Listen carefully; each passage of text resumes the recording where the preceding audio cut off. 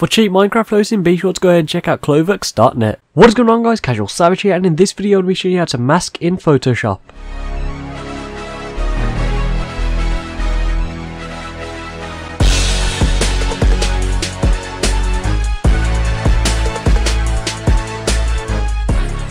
Just before I get into this video, if you'd like to request a tutorial on Sony Vegas Pro 11, 12, 13, Photoshop, After Effects, or Cinema 4D, then be sure to leave in the comments below or ask me on Twitter. Now, if you're wondering where I've been for the past 5 days, I haven't uploaded in 5 days, I know it's really bad. I've been sick, you can probably still hear it in my voice, I'm still a little bit sick, but I'm feeling a bit better and I can make a video for you guys. Now, I know I've also got the EGX giveaway to reveal, and I'm going to do that in 2 days, so there's still 2 days to enter. If you haven't entered, be sure to check the description.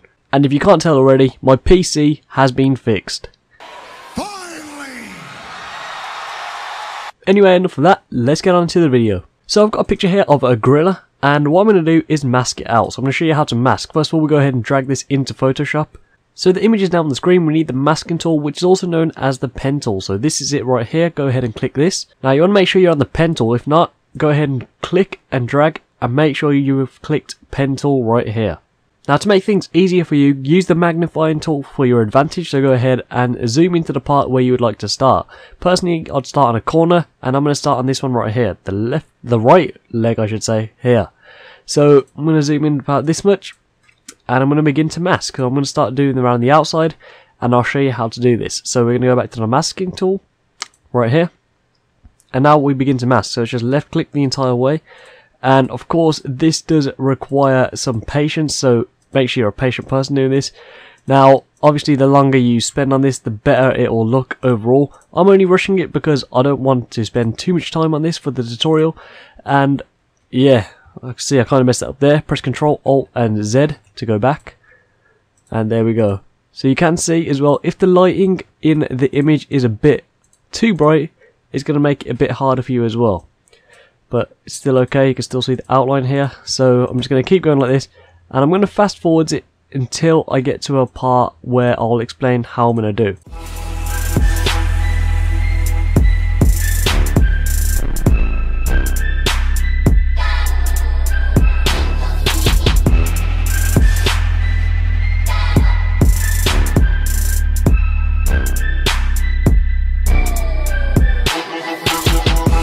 Okay, so here we go. This is the part I wanted to show you. So you can see I've got to the bottom here. Now we need to go ahead and get up to this part. Now the way you do this, you actually have to go off screen. So you can see this is my final point I've just put down. Come down here off the screen. Come straight back up to where you want to begin. And then you just continue like this. So it's that simple. And that is how you get around this part right here. And you do the same thing when you get down there, so I'll speed it up until I get back down here. So I'm back down here. Again, we're going to go off the screen. We're going to go back up here. We can go ahead and make a little box shape like this. And then we can go ahead and come back up and just continue to do this.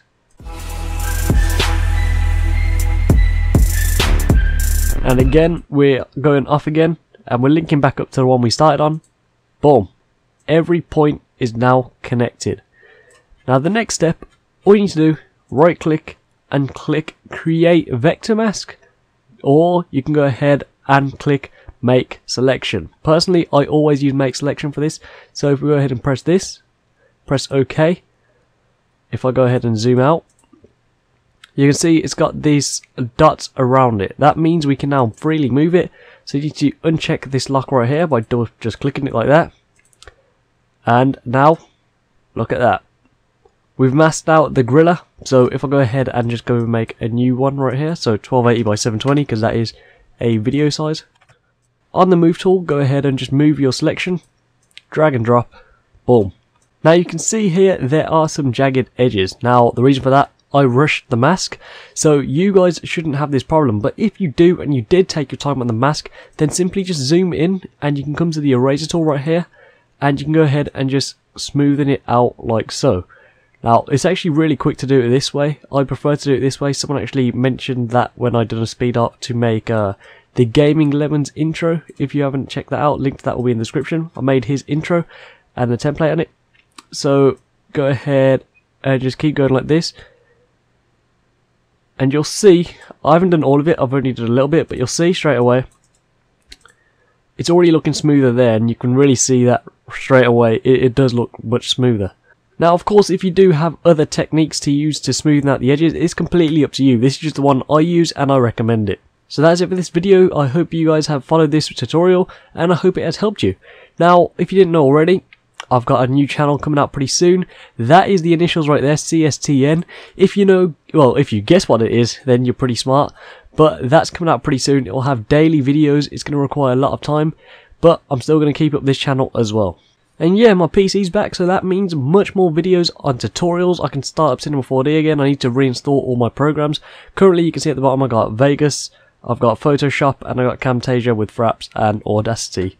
Like I said at the start of the video, if you'd like to request a tutorial on Sony Vegas Pro 11, 12, 13, Photoshop, After Effects, or Cinema 4D, then be sure to leave in the comments below or ask me on Twitter. With that being said, be sure to go follow me on Twitter. I'll keep you updated when I'm posting and what I'll be posting. Also be sure to go and check out my gaming channel, which I'm starting up pretty soon. And finally, be sure to go and add me on Snapchat, where I just show what I do throughout my day. So yeah, it's been CasualSavage here. Thank you so much for watching. Please subscribe, rate, and peace.